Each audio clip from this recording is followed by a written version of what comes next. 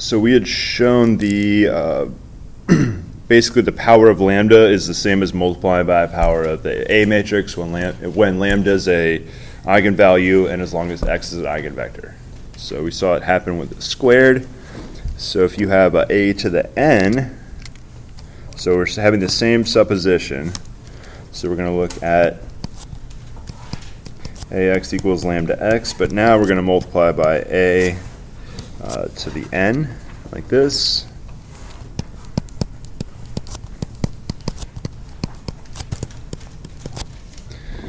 So we have this situation, just an on each side, and of course on the left we have an plus 1x. On the right, I'm going to commute the lambda and an.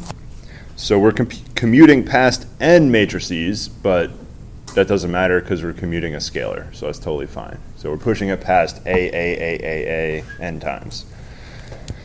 And now we're going to break off one on the right side, 1a at a time. So we're going to associate like this. And of course that ax is a lambda x. Then we're going to commute again, lambda squared, an minus, well actually let's get crazy and do two things at a time. So I'm going to commute and then reassociate at the same time, so bring both my lambdas out, and I already pulled the extra a out. And that's another lambda we get, so let's skip another step and just commute that lambda at the same time. So drop the a by 1, move another a over. So I think you get the point of you can keep doing this over and over and over again. And I'm worried I may have messed my superscripts up, or exponents. Let's see.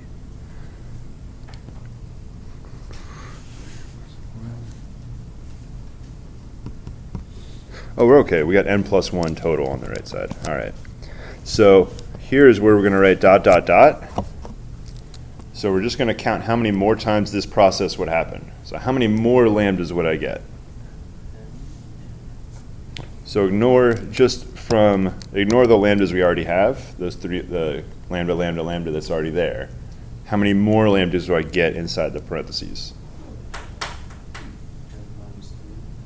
So is it n minus 3? So we get n minus 3, but there's an extra one. So I get n minus 3 from that plus 1. So it'll be n minus 2 total. So that's what I'll be getting here. So we'll go dot, dot, dot, lambda cubed, lambda n minus 2. Oop, no more a's. Get those out. Check out all the a's. So total lambda to the n plus 1. Hopefully it looks like my additions are right. Yep. And on the right side, somewhere way up there, we had n plus 1. All right, so it works for a to the n power, lambda to the n power.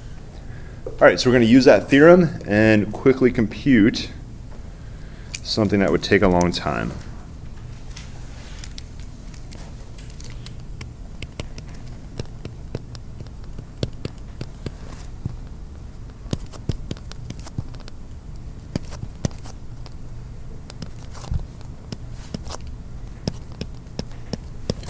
All right, so this just says compute. How long would it take if I asked you just compute what's in that box right there?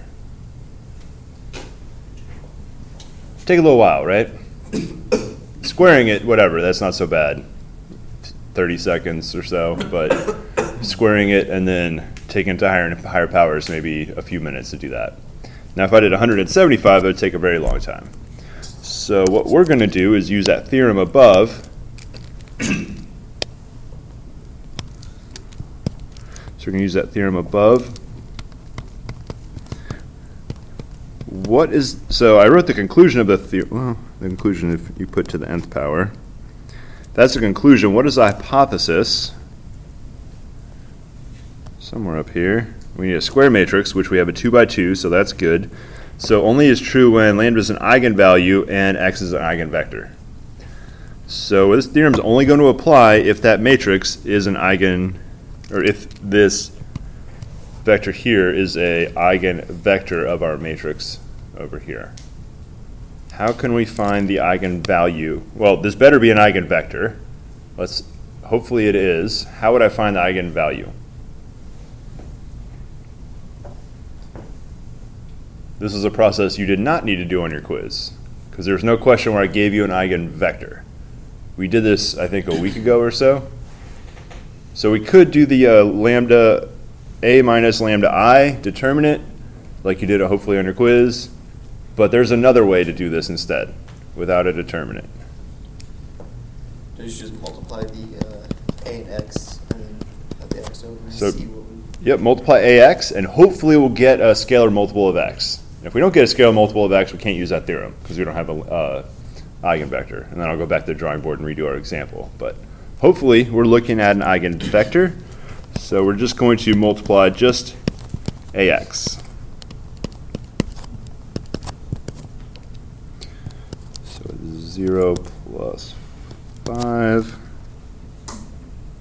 Oh, 0 plus 1.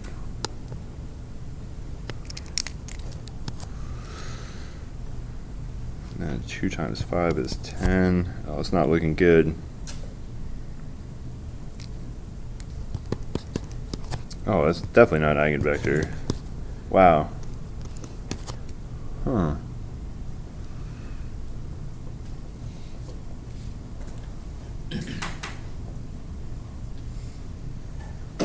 All right, so we don't have an eigenvector, so we're going to have to work harder than just finding this lambda and taken to the 17th power. All right, what we're going to do now is find both eigenvalues if we can, then the eigenvectors. Then we're going to write a linear combination based on those eigenvalues and vectors. So we're going to take a scenic route. So I think today all we're going to have time for is finding the eigenvalues. So let's see if we can get those values.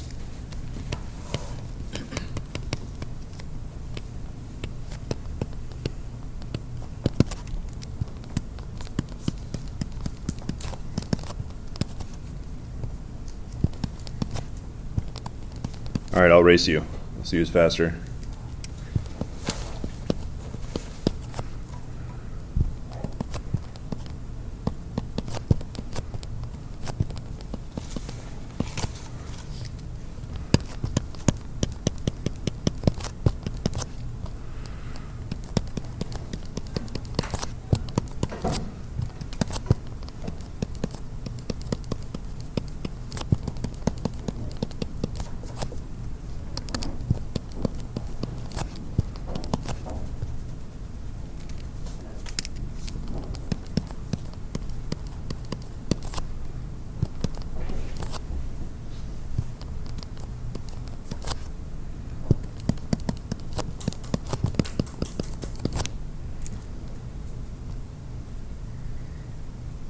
So 2 or -1. Any questions on those values? So we still got a minute and a half. Let's see if we can get the vectors. So what we're going to do is, I think we'll probably want time to get one of them. So remember, we're finding the null, which I wrote that too far over. So we got E2 is null of a minus 2I.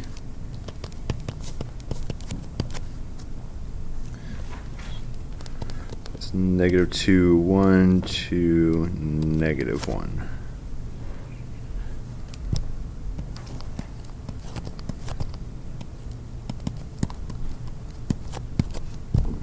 So augment with zeros, add row 1.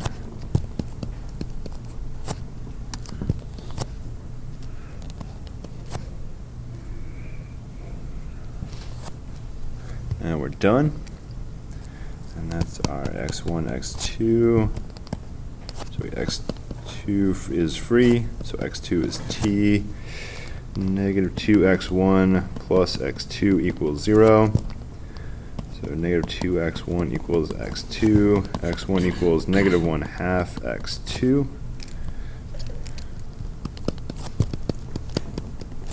So x1 is -1/2 t, x2 equals 1t. So in vector form. Uh-oh. When you move the x. Yeah, it definitely should be positive 1/2. All right, so our x vector is 1/2 1 times t. Now I don't like fractions, so I'm going to go 1, 2, t, like that. All right, so these are all the vectors in the null space of that matrix. So we're going to write E2 as the span of 1, 2. So we'll get the E1 or E negative 1, whatever other value was, we'll get that. And then we'll write a linear combination of those two, and then apply the theorem. And we'll get to apply a bunch of fun matrix, algebraic matrix properties as well.